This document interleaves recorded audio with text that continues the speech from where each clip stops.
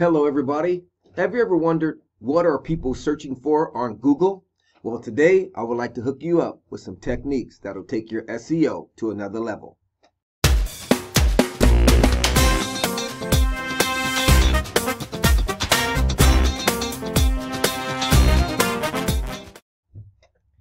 All right, if you go to google.com, let's go to google.com.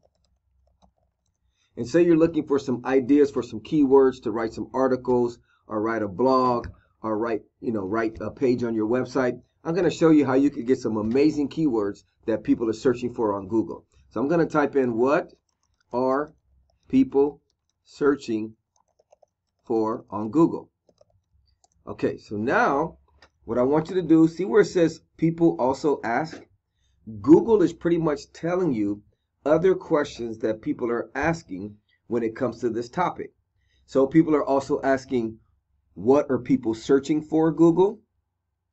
What was the most Googled topic in the US in 2018? How many searches does Google get per day in 2018? How often is a keyword searched on Google? So now here's the cool thing.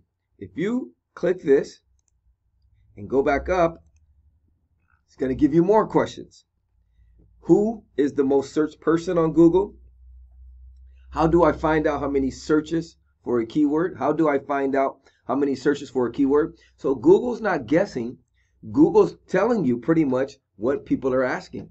So if you want to write a topic on what are people searching for Google, how many searches does Google get per day in 2018? Now here's another cool thing. You click on it. You scroll back up, it's going to give you more questions.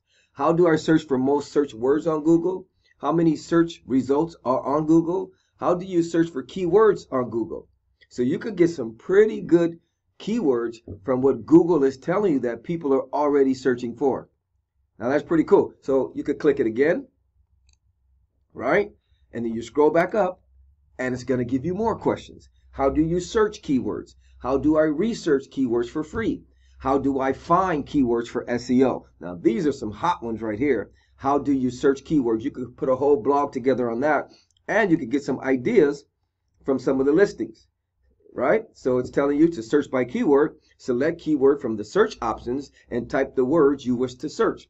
Keyword searches can retrieve a large number of results. So you're getting some information that you could put into your blog or your web page or your SEO content. This one's good. How do I research keywords for free? Now, what I would probably do is I would probably take this keyword. I'm going to give you a bonus tip.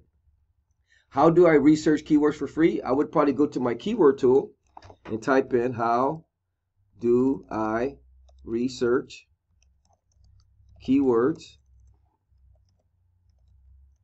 for free?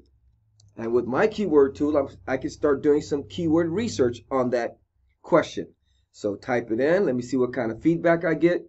And it tells me, how do I research keywords for free? How to research keywords free? How to do keyword research for free? So that would be a hot one right here.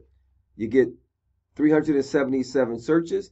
You'll get a traffic of about 65 people if you get on the first page of Google. And then my keyword tool also tells me the SEO score, which is 89. The closer to the 100, the better. And it tells me how many actual websites are competing on Google for this keyword.